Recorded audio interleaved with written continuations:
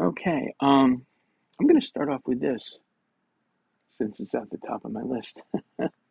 um, do you know what you look like? Do you know what you look like? What kind of a question is that? What do you mean, do I know what I look like? Of course I know. All I got to do is look in the mirror. There I am. Um, so I'll share from my perspective. I don't know what I look like. And here's why. It turns out that what we perceive,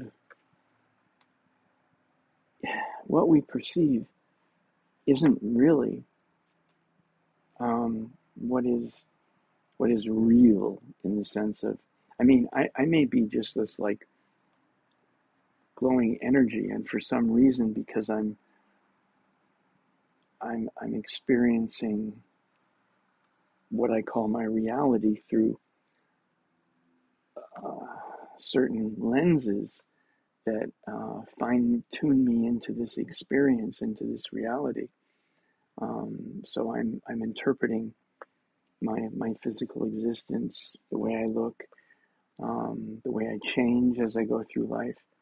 I'm interpreting all that through the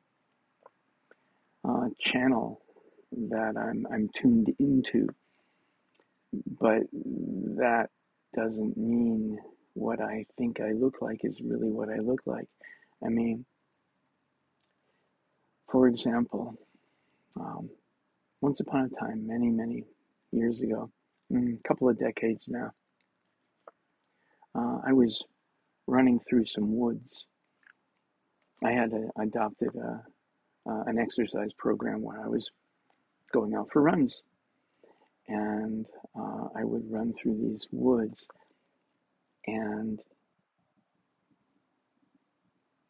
I'll never forget it. It's like all of a sudden, at one moment during this run, on this day, or evening actually, which is interesting in itself. I was running through these woods in the dark. What the heck, you know? But for some reason, I was able to do that, and I never actually had a mishap where I crashed into something. What was that about? Anyway, I heard this electronic beep. That's the best way I can describe it. High-pitched electronic beep in my head, you know, and I'm running along, and as it happens, I'm like, where the heck did that come from? My if I was wearing a watch at the time, it didn't make sounds like that, and it came from inside my head. I mean, you know, and it caught my attention. I continued my run. I didn't stop or anything, but I was like, what the heck was that? And it only happened once, but it was very pronounced and very solid. It wasn't a matter of, did I hear something? No, I did. I definitely did. I heard it, I experienced it, and it was in my head. Okay, why? What the heck is that? So getting back to the idea, do we know? How did I put that? Do we know what we actually look like? No, no. I could literally be some kind of glowing energy field in a laboratory someplace, and somehow one of the um, machines making a beep bled through into my experience as I was doing the run. That's just an idea of the multitude of uh, conditions or realities or whatever that could actually be more real than what I perceive my reality to be. Now, obviously, this post isn't going to be for everyone. It's it's uh, it's a bit out there, and that's why I was wondering where should I put this. But ultimately, these are the kinds of thoughts that, to varying degrees, I've had my entire life and have shaped and formed my experience. So So yeah, I'll put this in my autobiography channel. If you have any comments, if you like this kind of content as well, because my autobiography channel won't be just this kind of content. I'll also have, just travel experiences and this happened and that happened in a less esoteric kind of way. But if you actually do find interest in this kind of content, let me know so I'm uh, more apt to um, share some of these events. Now, this next one, um, changing the subject now. So I was about maybe 14 years old, maybe no, probably more like 15 or 16. I'm thinking. Anyway, I was reading some material that related to creating your own reality. Okay, these were, well, I forget the exact title of this book because over the years I read several um, by this person. It was by the author Jane Roberts, um, relating to Seth Speaks, um, the Seth material, all that stuff. But anyway, um, I got it into my head, the idea of creating your own reality, and the information resonated with me. Um, it made sense to me, you know. And I remember I caught a cold, and this was my first time in consciously testing the information that was being shared through whatever book I was reading at the time. And so, even though I had the cold, it seemed um, uh, right and proper for me to tell myself that I didn't. So what I did was uh, I told myself, right there. I mean, I'm in like the first day of my cold, the whole thing, the congestion, the sore throat. I mean, everything. And I already knew my colds, for whatever reason, back then, lasted like around 2 weeks. You know, but there it was, right on day one. I told myself I I don't have a cold. I forget how I said it. Probably just something like that, because I doubt if I was aware of keeping it in the positive. In other words, as opposed to saying I am strong and healthy. Although I do believe I was saying that too, but at the same time, I was saying things like I don't have a cold, you know. And of course, as soon as I would say that, um, the next thought in my head was, yes, I do. This is crazy. How can I even tell myself that? Because it didn't make solid sense in my head to deny what I was in the midst of. I felt awful, and that was it. But this information through, I forget, the Seth material or Seth Speaks or something. The first book I ever read by Jane Roberts was, um, I think it was the Seth material. Actually, there was another one that I found just before that one that talked about how to develop your ESP abilities and things like that, which is a story in itself. I won't go there right now. But so I'm telling myself that I didn't have a cold. And at the same time, boom, the next sentence in my mind is, yes, I do. And this is just, ridiculous. But I didn't give up. I just I kept saying that over and over in my mind, because in a way it also made sense to me to, given this opportunity, test the information. Is this real? Is it isn't real? Is it going to work? It's not going to work. And of course, pretty much I was thinking it's not going to work, because You know, what do you mean I don't have a cold? Right? But interestingly enough, something happened. And that was the first time in my history that I'm aware of that I had a cold that only lasted 3 days. And also, interestingly enough, after that, I never actually ever again had a cold that lasted 2 weeks.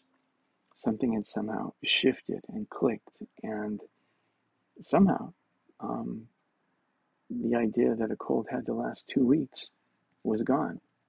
And so after that, yeah, just about 3 days. Um, but not every time. I mean, sometimes, boom, it just wouldn't even really take hold. The idea of I didn't have to, would be there, and then it wouldn't even happen, you know. Whereas in the past, at the first sense of having a cold, pretty much it was like downhill from there into the whole cold reality, if you will. But after that, it all changed. There's a movie I saw years ago. Kurt Russell was in it, and I think it was called Soldier. And I won't go into what the movie was about really, except to say um, this guy, he was part of a um, military experience. Well, I got to tell you a little bit, I guess. Um, from the time he was little, um, he was being shaped as a soldier, and the training was ferocious. Basically, to fail the training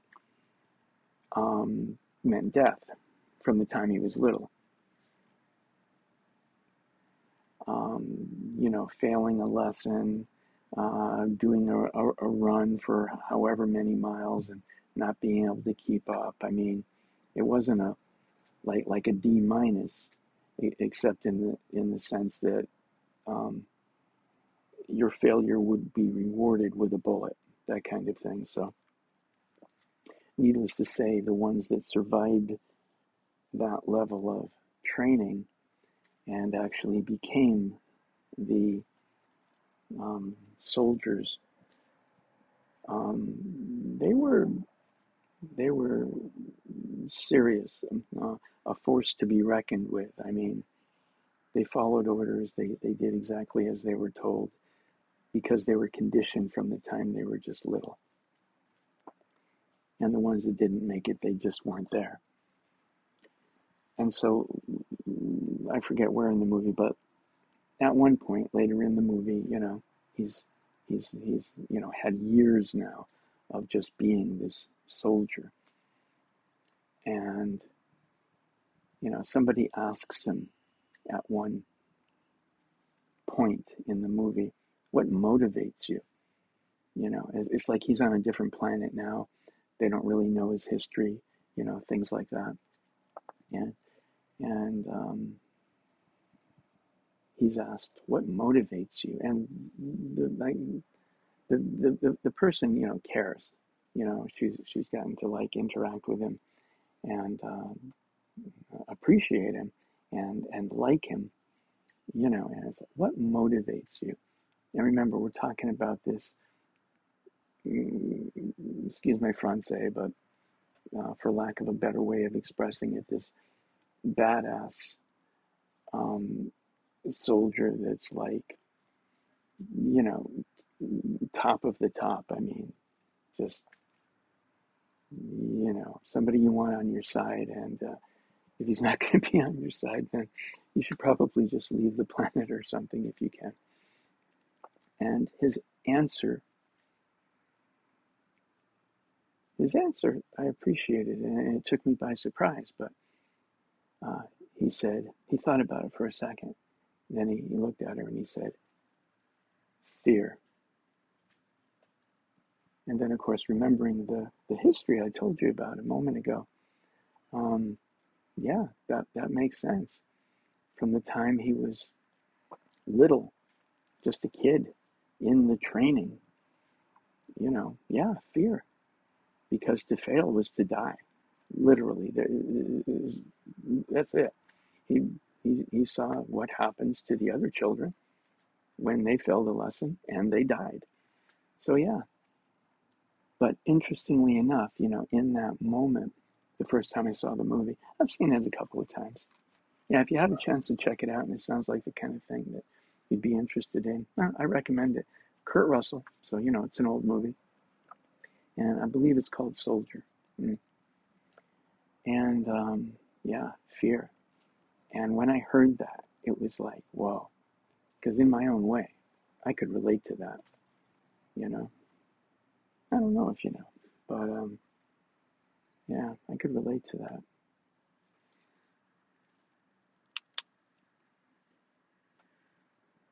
Okay, now we'll move on to another one. Once again, about creating your own reality. This is the next one on my list here. Um, once upon a time, once again, decades ago, I actually worked as a political activist, and I was part of this organization, and I got paid, hence the term worked as a political activist. But I found it pretty cool and pretty exciting, and I felt like I was doing something. And this was something that I did, which is another story, but after I got clean and I started my life over, that kind of thing. And I found this job where I felt like it could be like part of my new beginning, my new life. And so, I climbed inside of it and did the best I could with it. But along the way, um, I started waking up and remembering um, some of the lessons that I had learned from a long, long time ago. And one of those was creating my own reality and being careful of the things I devote my attention to, lest I inadvertently work on manifesting things in my experience that I really don't want. And so once that memory reawakened in my mind, it started messing with me, because every time I would be actively, because it was like once that memory reawoke, it was like a seed that was growing and growing.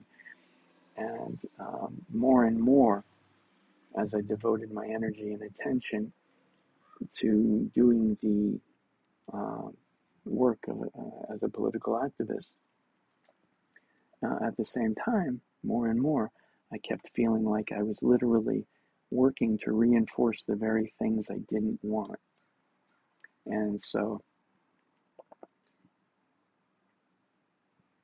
eventually I needed to quit, and that's what I did. But I remember I went with the director once, just him and I, to some kind of event. It was an event related to discussion and helping to.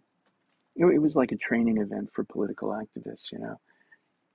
And in its way, it was very exciting. And if that part of me hadn't started waking up in that moment, a little before this trip, I would have enjoyed it a whole lot more. But already I was feeling the conflict, So as I sat there meeting other people, some of them, pretty high up in the, what do you call it, echelon or whatever of political activism, it kind of ruined it for me, because all the while I was thinking, I need to get out of this. So could have been a very cool experience for me, but and it was. I have some good memories around it in the sense of getting to do it, but at the same time, was right in the midst of waking up again into the idea of I don't want to uh, be reinforcing the very things that I feel like I don't want. So okay, well, I hope you've found interest in some of this stuff, maybe even all of this stuff. Um, that's all I've got right now. And yeah, leave a comment. Let me know where you're watching this from. Me, I'm in Northern California right now. And what else did I want to say? Yeah, let me know if you feel it would have been a better post if I had broken it up, you know, edited one segment here, one segment there, like that. Or if you like it like this. And if I did end up editing it, I'll leave this part in and let me know if you would have wanted it just as a whole. I guess that's all for now. I hope the voices come through clearly from my earbud. And I hope when I view this, I feel it's good enough to post. Otherwise, you'll never see it. Okay, maybe I'll do another post today. That's it. Bye for now. Be good to yourself. You deserve it.